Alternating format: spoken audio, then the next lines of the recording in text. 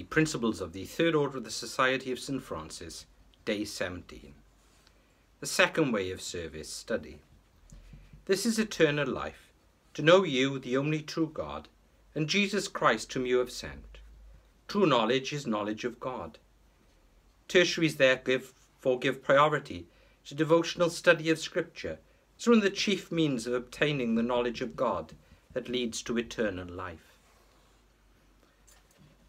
Part of our life of devotion as Christians and as Franciscan tertiaries is reflecting on Scripture. Scripture tells us our salvation history, the story of the people whom God has redeemed. It speaks of God's great love for the whole of humanity, and how if we follow God faithfully in our lives, he will reward us with his grace and his blessings. Let's pray as we reflect on this day of the principles, that we will have the courage and the determination to follow God with confidence and with joy.